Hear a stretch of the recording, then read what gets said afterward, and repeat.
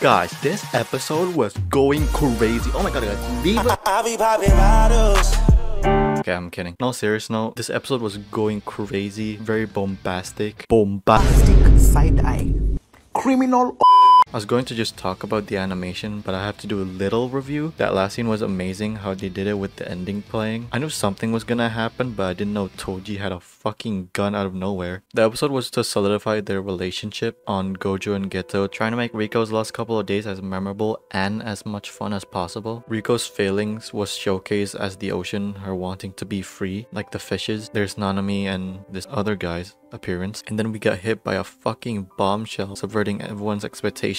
Toji out of nowhere stabs Gojo. The fight was so fast paced because Gojo had to process everything that's happening right now. How did he get inside the barrier, and Toji breaking Gojo's infinity barrier, and then shit just hit the fan. But now, animation time. This episode was directed and storyboarded by Naoki Miyajima, which is his debut work, who did a really good job conveying Riko's feelings about her not wanting to merge with Tengen and just wants to be free. There wasn't really much in the first half in terms of animation. Some great close-ups, over exaggerated faces and poses. Kage Nashi, you love to see it. Also, the art direction is just such an upgrade from the previous season, and the compositing for the show as a whole. Nice character acting with the comedic art style changing. I love how exaggerated it is, and this sequence was so well animated, directed and composited. Animated by Benjamin Faure. The reflection of the ocean slowly disappearing, the close-ups of her eye was so great, and the fishes was all hand-drawn. I think the shark swimming past the camera looked really hard to draw the perspective right. And now the fight. Stab. Nice first-person shot. You can tell from this fight how much freedom besides time the animators had with the simpler designs and making the character just a blob at times. Toji bursting out of the curse was kind of Yutapon Cube-esque with the curse's skin or lumps of meat. Great effects and debris. This sequence by Kosuke Kato, great background animation, like fucking amazing. And making Toji just lines conveying his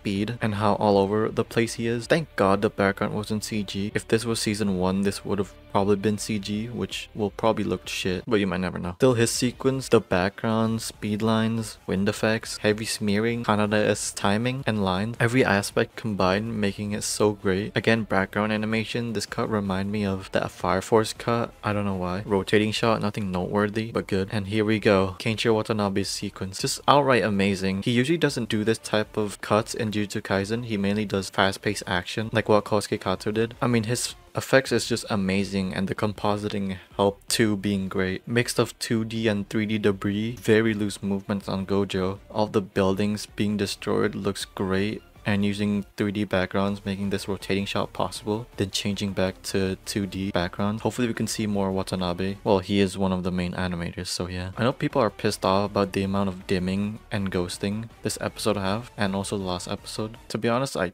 don't really care, but yes, I can see why people are angry. The curses or bugs were all hand-drawn. I mean, all the curses were all 2D in season 1, but the amount of curses here, there's so much. This whole sequence until the transition to Geto and Riko going to the Star Plasma was animated by Yoto? I'm just butchering everyone's names. Nice smears on the hand. This perspective shot was also great. I don't know what type of smears this is. It's blurry. Very interesting. The effects for this, some red dots, sparks, I guess. Speed lines, the color also green, then turning into yellow. And the impact frame showing that Toji broke through Gojo's infinity barrier. Again, the compositing is great. The impact on the stab with the blood probably should have held on to the stab a bit more to, I guess, convey the impact better, but it's still good. The eyes are all white, making him look more crazy. Again, this cut is dim. Can't really do anything about it. This cut conveyed the impact really well with thicker line, and at the end with some nice debris accompanying that. Now I understand why Sukuna was interested in Megumi. I mean, his dad was a problem. Moving on to Riko and Geto scenes. Great character acting in this part. Still artist unknown, and Geto's subtle character expressions that Geto actually cared about Riko. Again with the metaphor expressing Riko's feelings, not wanting to be alone and to spend time with the people she cares about. Great direction for this scene. And then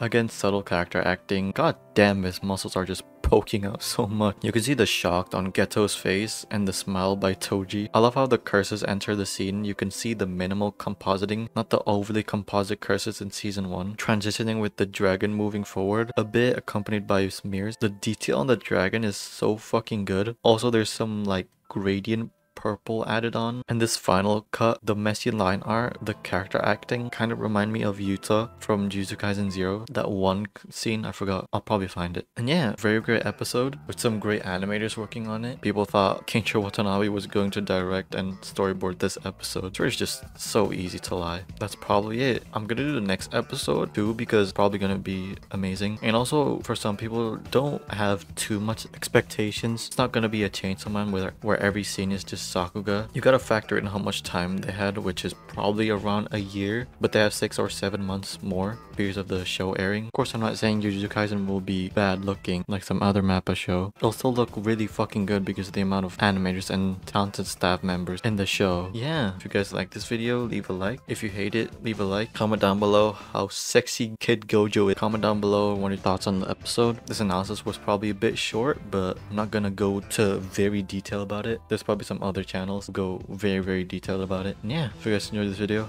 see you guys next time.